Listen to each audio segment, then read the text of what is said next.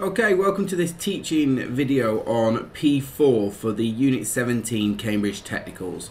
For P4 you need to prepare a business proposal for your development project. Now you've just done M2 and so it should be very clear what your project now is, and this is you now putting it into a proposal for the Gatwick Hotels Association. So what does the specification says? It says that this criterion requires you as the learner to prepare a business proposal for the chosen development project. The business proposal should cover the headings identified in the teaching content for the unit. The evidence will be completed as a business proposal. Now, this is very, very clear and very, very important. If you do not cover the headings identified in the teaching content, which I'll go through with you in a minute, you will not pass this past task, and not passing this past task will result in a fail. So you must make sure you have done that. So, P4 is different to the rest of your coursework. All your coursework so far will be handed in as one document. P4 is a separate entity in itself. You need to make this look nice. It needs to look good. It needs to look professional. It needs to look like an official business proposal where you're pitching for their customer. So, this business proposal will have two sections, and the two sections should be distinctly different, and I should be able to see, right, now I'm going into section 2 because it is clearly labelled. I should have a contents page at the very beginning of your business proposal with section 1 and then the information that you can see there, section 2, and then that information. It should be really, really comprehensive, this. So, let's start off with what requirements are in section 1. First of all, requirement of target audience. Now, this is quite hard because the Gatwick Hotels Association has a broad range of customers, and what I don't want you to do is I don't want you to sit there and start going, right, I want to target all the people who are tech savvy and like to do different things with technology, nor do I want you to start going and making general assumptions of saying people in the age bracket of 20 to 40 because they're probably good with technology, and alienating anybody over the age of 40. Essentially, your target audience is anybody who can book a hotel room, so therefore anybody over the age of 18 when you can legally book a hotel room. In your information, you need to talk about your target audience.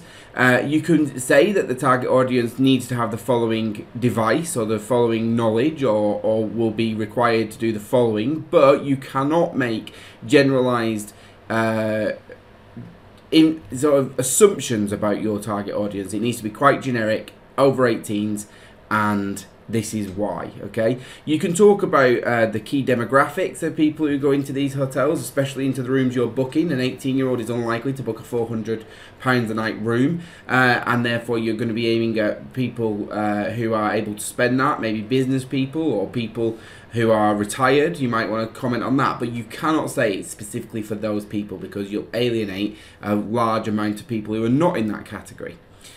The processing required. What processing needs to be done by the Gatwick Hotels Association in order to make this project viable? Now, you should have this from your M2, but you should be talking about training, you should be talking about ordering, you should be talking about payments, you should be talking about scheduling, and you should be talking about how this is going to go from not being in their establishment at the moment to being installed and usable. You need to talk about any data that is going to be exchanged. And there needs to be two sections to this data exchange. There needs to be the data that's exchanged between yourself and the Gatwick Hotels Association. What are you going to require from them? And there needs to be data exchange between the Gatwick Hotels Association and then their clients. So if you're saying that they're going to have an app, what does the app need? What information are they going to be taking? What data are they going to be taking from their users? Is that any different to what they normally take when this person makes a booking? You need to put that in there. This business proposal needs to be a sort of summary of everything that you said already in one document and more condensed. Okay? Things. You need to talk them through exactly what things need to be purchased, what things are going to be used and have to be used, and how much they cost and where you're going to be getting them from, where you're going to be sourcing them. Alright?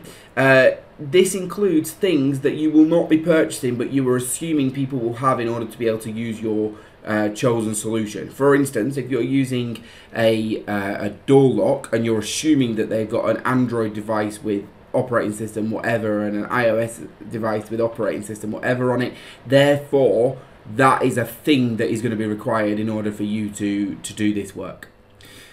Networking requirements. You need to state to them what you require of their network. Is it just an internet connection? Is it a Wi-Fi connection? Is it a wired connection?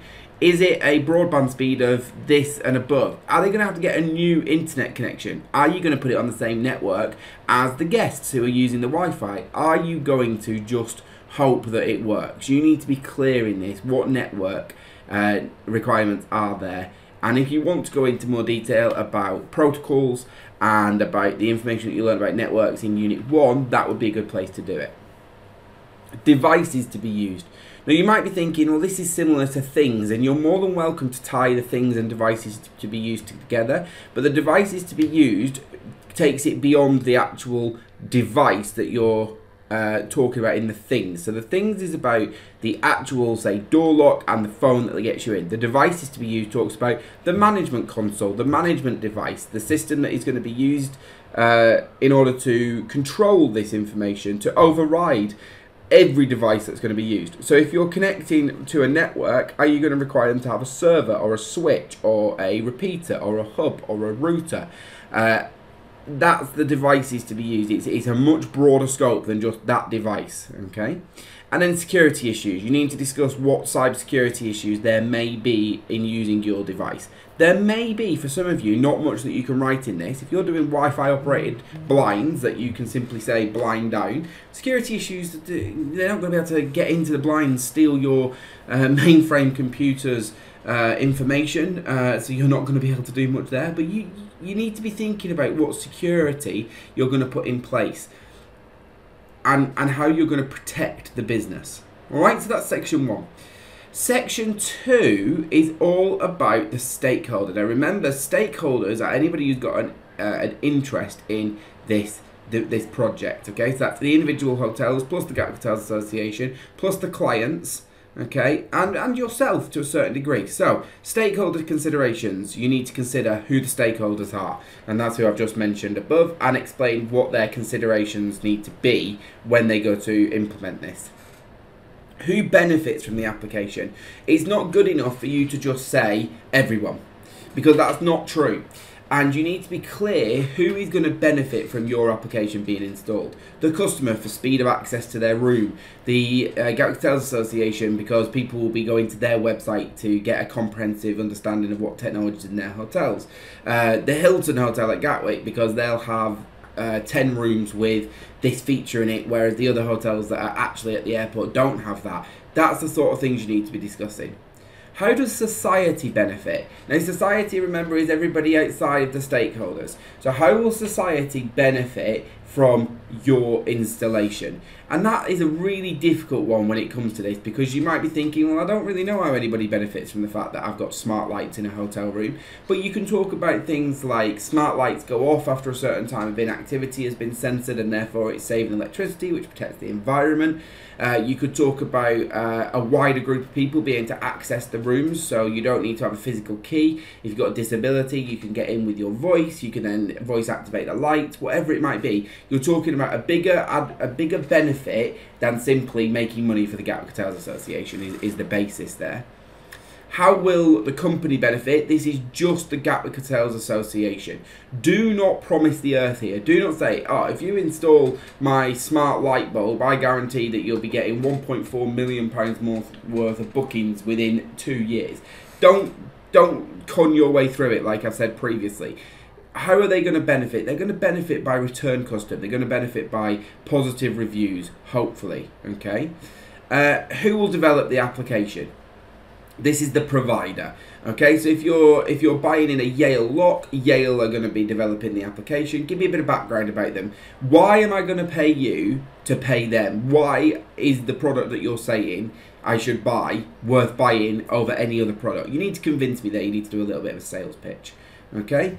Now, this report should be in a clear format, and that format should be a written report that comes out separately to anything else. This will be presented to the stakeholder rep prior to the proposal pitches, okay? So the idea is that you will give this report as a nice document. I'd like a title page with their logo on it, with your name on it, with a title, with a clear information of what it is, business proposal for the following development project. Then on the next page, I want a contents page using the advanced formatting in Word, followed by clear headings, subheadings, so on and so forth, all the way through section 2. That is clear that we've now progressed into section 2, an introduction about what section 2 will discuss, then the subheadings and headings, and then it all to be nicely printed off as a single document that can be presented alongside your P5 pitch. Okay, so that's P4, and that is your business proposal.